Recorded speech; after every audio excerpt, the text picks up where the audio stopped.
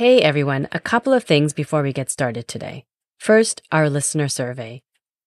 We try to make Don't Call Me Resilient with you, our listeners, always in mind, and we'd love your help doing this.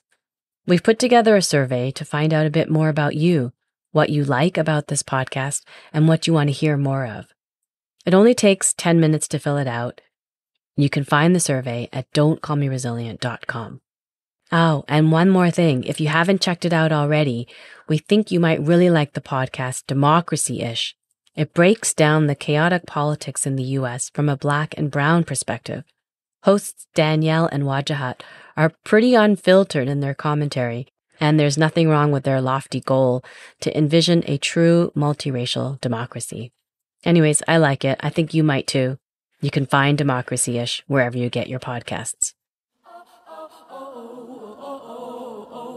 From The Conversation, this is Don't Call Me Resilient. I'm Vinitha Srivastava. Our society suffers from a mental illness called racism. And we as a society need to heal. We need to heal from this disease where you have one part of the body attacking another part of the body. That's like an autoimmune disorder, right? Doesn't make any sense. It makes the whole body sick. And we're on a planet that we all share. We're all human beings. We're all connected, even in ways we don't realize or understand. We could think of it as a single organism, and we all need to heal so that we can all function in a way that's in the best interest of the whole entity. Lately, I've been seeing the signs of a psychedelic renaissance everywhere I look. On my walks here in Toronto, I see these Alice in Wonderland-like images of mushrooms drawn onto storefronts advertising psychedelic drugs for sale. We're also hearing a lot more about the therapeutic use of psychedelics. A Canadian TV show I saw recently features a Syrian-Canadian doctor who's experiencing trauma, and the psychiatrist he's working with suggests psilocybin therapy. But it's not just on TV. The Canadian Senate last week recommended the federal government fast-track a research program into how psychedelics can help veterans suffering from PTSD. They said Canada is falling behind other countries in this type of therapy. According to a growing body of research, the use of psychedelics can open up potentially transformative healing for people who are dealing with depression and trauma, including post-traumatic stress disorder and even racial trauma. But we don't exactly have a great track record when it comes to communities of color and drugs. There is a long and ugly history of using racialized bodies, Black bodies, Indigenous bodies, without consent for medical experimentation, including drug testing. We must also remember the racial roots of the war on drugs and the devastating impact that it had and continues to have on racialized communities. As psychedelics are going mainstream, how can we open up their healing properties to people in need in an inclusive way, a way that works with racialized people and communities rather than against them?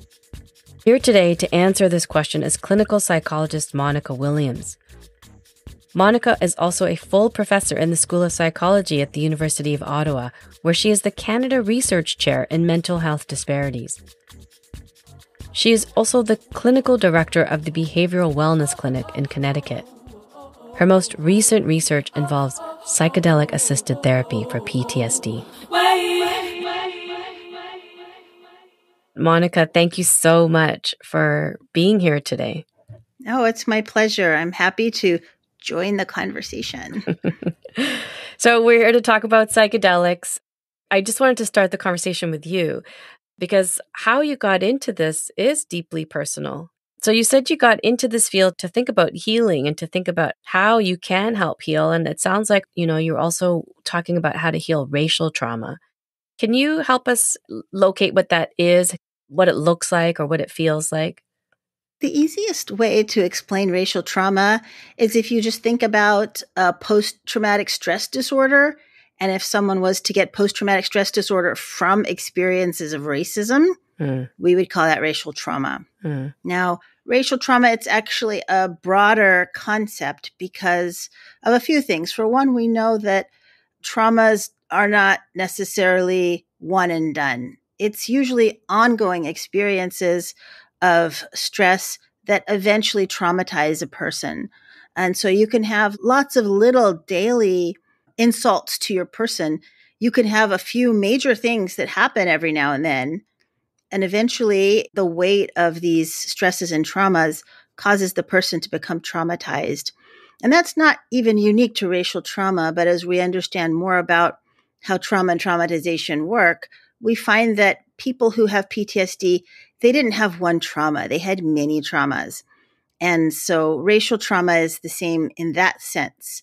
Now, in addition, with racial trauma, we may be looking at things that have happened to an individual over their lifetime, but we're also looking at additional things. We're looking at historical trauma. So the trauma that may have happened decades or even centuries ago that is still associated with the person's cultural group.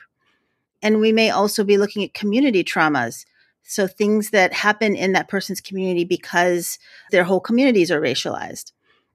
And so there may be also very specific cultural traumas that have happened. So these could be catastrophes that happened to a whole group of people, like ethnic cleansing or genocide, the Holocaust, or it could be a natural disaster. So these are also pieces of that history.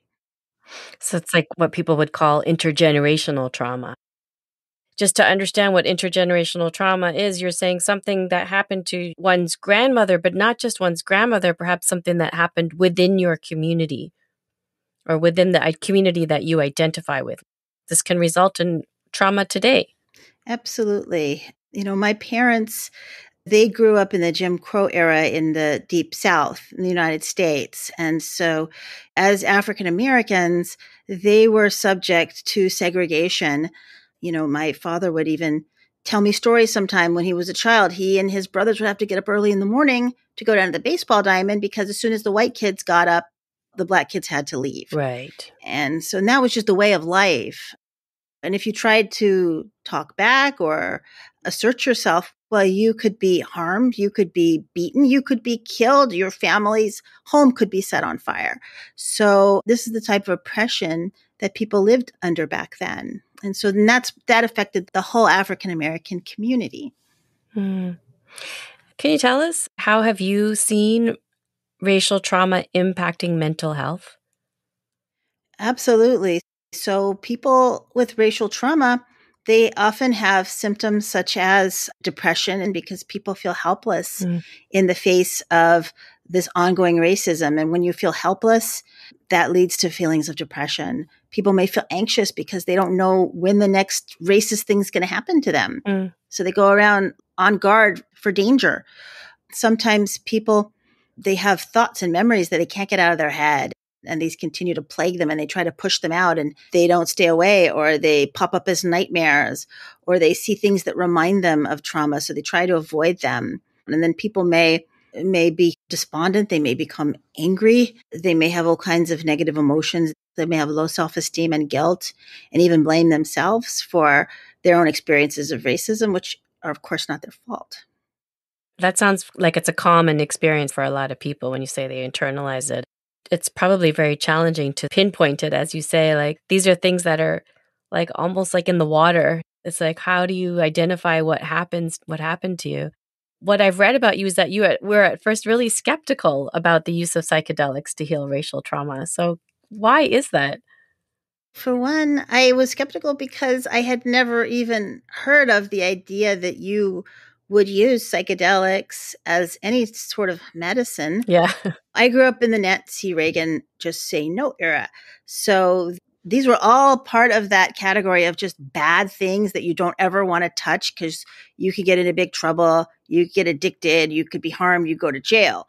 Like, I was a good kid growing up and I was like, I'm not touching any of that stuff because that's dangerous. And then also as a Black person, knowing that this is one way that people of color are pipelined into prison, right? Yes.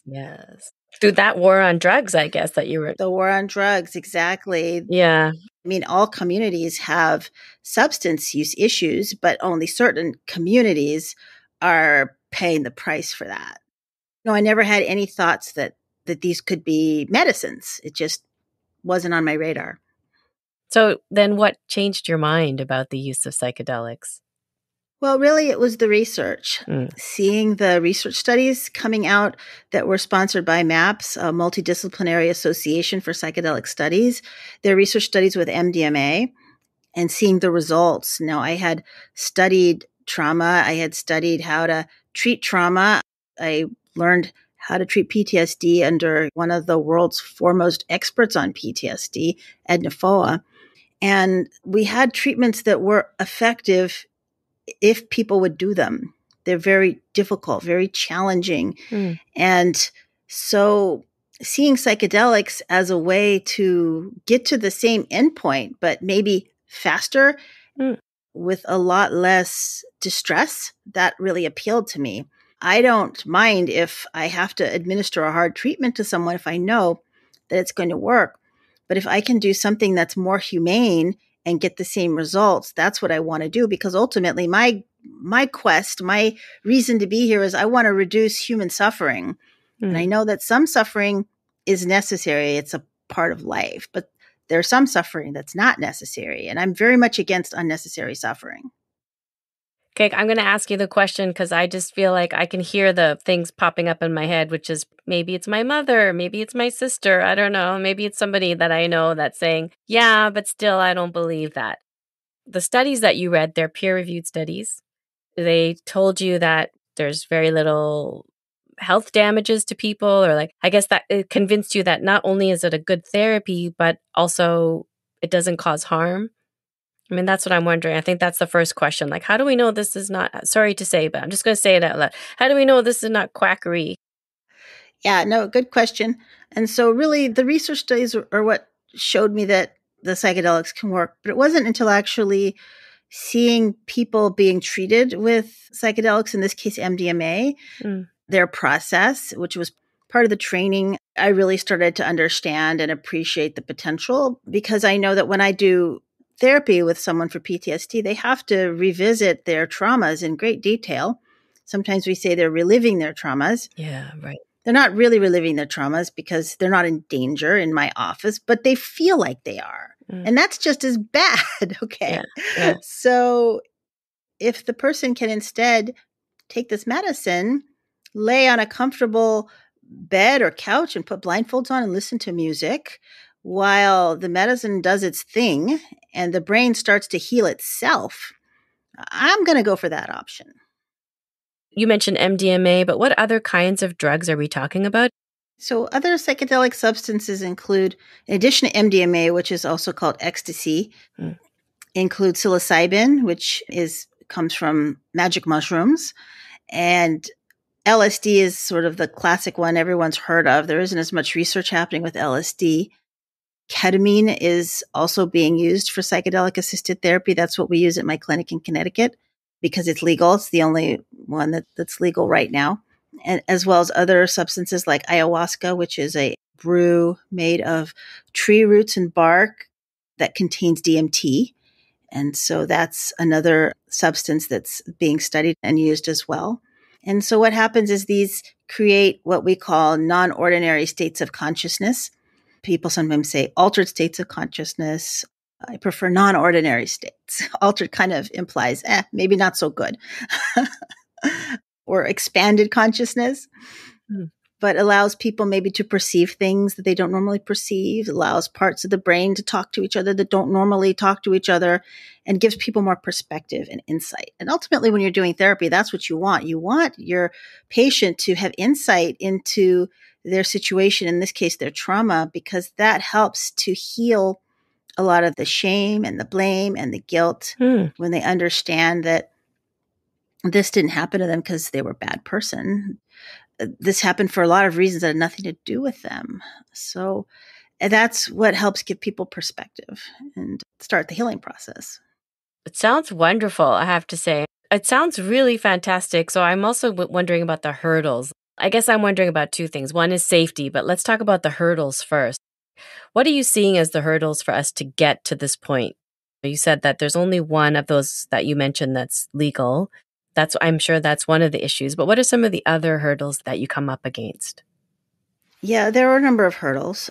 For one, yes, the fact that the substances are illegal makes it really hard to do the research. I mean, they're not even available for treatment for people. If someone comes to my clinic and says, I would like treatment for my depression with psilocybin, I can't do that because that would be against the law and my license could be in jeopardy. And even places where it's decriminalized, you can get the substance, you can use it yourself. A licensed clinician isn't going to want to offer that to you because that puts it at too much risk. Mm. So those are big hurdles. So you talked about the idea that it's not legal yet, so but how to get to that place of getting legal, I'm wondering. So we have to get it legal, and I think it's going to be legal in the next few years. I think MDMA has got some great research backing it up. Psilocybin has got a lot of great research backing it up, and I think we're going to see those become legal for psychedelic-assisted therapy soon. But the additional issues are making sure that we have a mental health workforce that is ready, that's prepared to offer these medicines in a safe way. And also working with people and communities of color, because so many of our mental health professionals, they don't even have basic training or knowledge in working with people across race, ethnicity, and culture. And then you're going to add a psychedelic to that. And there's a lot of ways that can go sideways. Mm. Just based on the short time that I've known you, I see that you're very much a woman of action. So I'm wondering how you are dealing with some of these hurdles yourself at the university level in your own clinics. One of the first things that I did was I applied for some grant funding in order to facilitate a training for therapists of color who were interested in learning how to use MDMA for PTSD. Mm. So the impetus behind that was that we're going to get more people of color who are going to feel more comfortable coming in when they have clinicians who are from their communities. And then also now we're training clinicians who can go back to their communities and bring this medicine with them. Once it becomes legal, there'll already be people there in those communities to offer that treatment. And so we did the biggest cohort of trainees at one time ever to that point, which was 50 therapists of color who went through that training process. Oh, wow. Yeah. That's amazing. Yeah. And I have to also acknowledge the open source foundations and MAPS, which also matched their grant funds with other donations, such as the River Styx Foundation and so forth. So that was a huge milestone, although I will say not without its own difficulties, which I won't go into now because that's like a whole nother podcast. But we did it. So let me just stop for a second and pull back a little bit.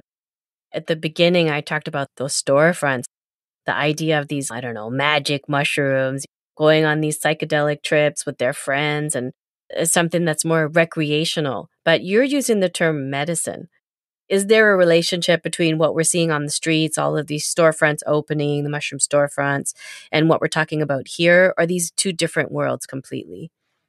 I would say they're, for the most part, two completely different things. Okay. Because people going out on the street, going into a storefront to get mushrooms, they're generally using them recreationally. Maybe it's not even recreational. Maybe they are trying to find healing, but it's not in this, say, medicalized context where we have trained clinicians who are working to help somebody with a diagnosed mental health issue. So it actually is something that you really want to think about doing with a trained practitioner. That's my recommendation. And it also depends on the person and what their condition is and how much experience they have with psychedelics. If it's somebody that has used psychedelics for a long time safely and they understand them very well, that's very different from someone who's never tried them before. Yeah, right. And I would never want somebody who's never tried them before, especially if they also have a mental health condition, to do that on their own. Yes. Because even though the treatment, I think in a lot of ways, is better than what we offer as therapists without the substance, is still very challenging. There's still upsetting pieces to it. There's still places where people may be scared or confused or they think they're going to die. And it's really nice to have somebody there to be like, no, you're not going to die. You're okay. I'm here with you. You're still breathing.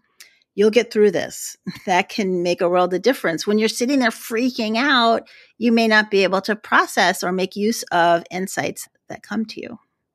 You've actually gone through these clinical trials with people, so you've seen folks react. You have some experience with how people are reacting through their therapy. Yes, absolutely. And it's a mixed bag because, first of all, the way people respond to psychedelics, it's not predictable. Mm. And even the same person can take the same psychedelic under the same circumstances and have a completely different experience. And sometimes they're blissful and transformative, and sometimes they're really scary and upsetting. Mm. Got to be ready for whatever comes. Yeah, that sounds scary. That sounds a bit like life too, I guess. I've also heard you say that you talk about collective healing, like this idea of psychedelics playing a role in the collective healing of racial trauma and also promoting racial justice. So I'm wondering what you mean by that collective healing and how do we get there? Because it sounds wonderful.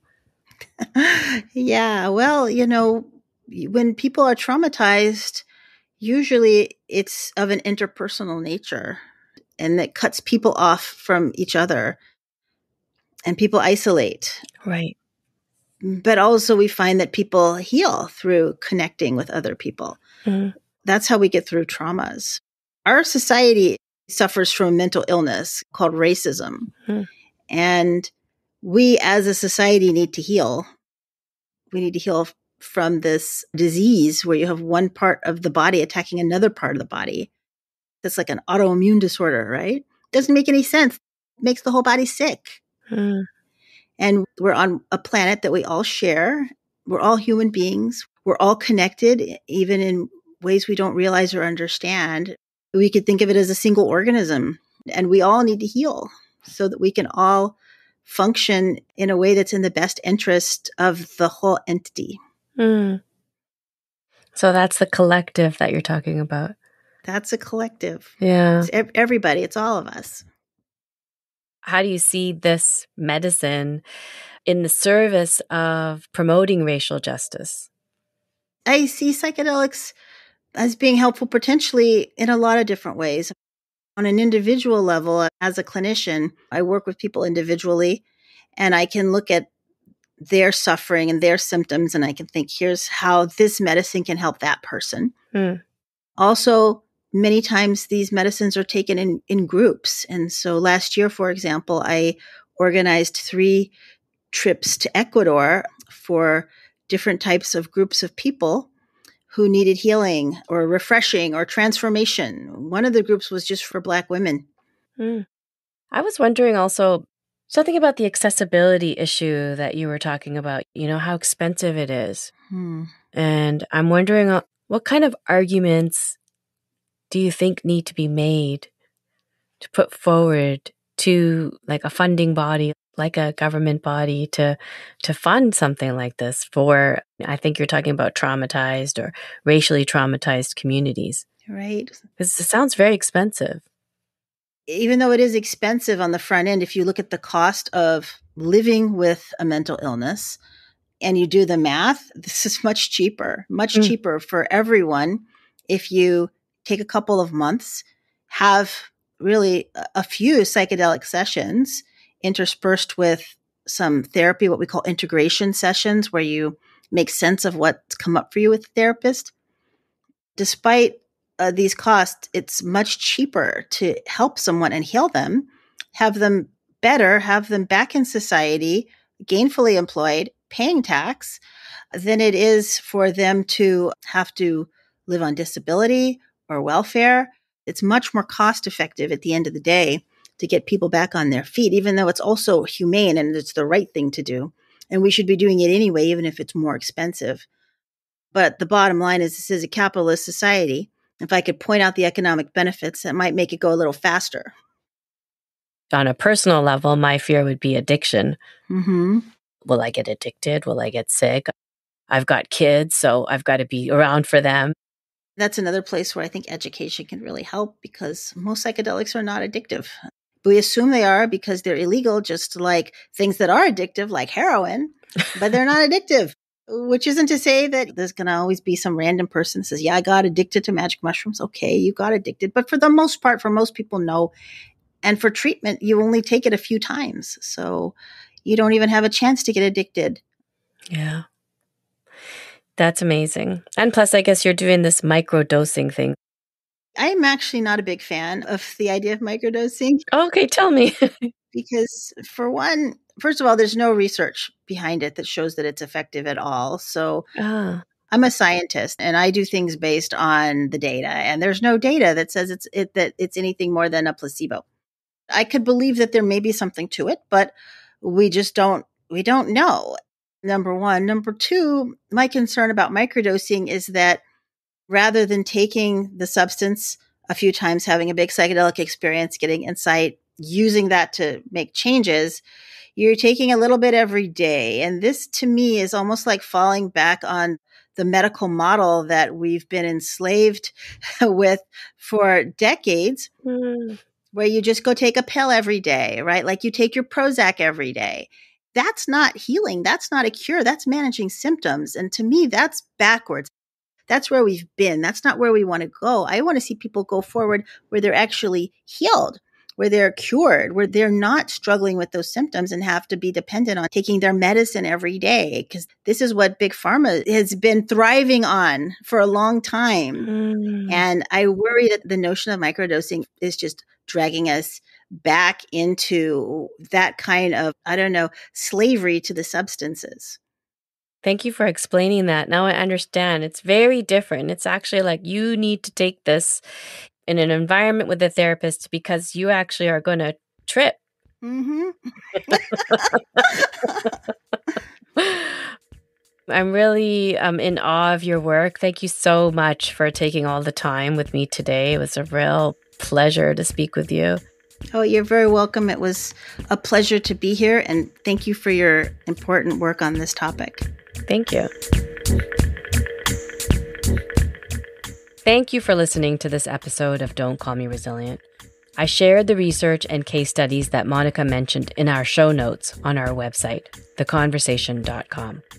And I have a small favor to ask. We have a new listener survey to get more information about you, what you like, and what you might want more of on Don't Call Me Resilient.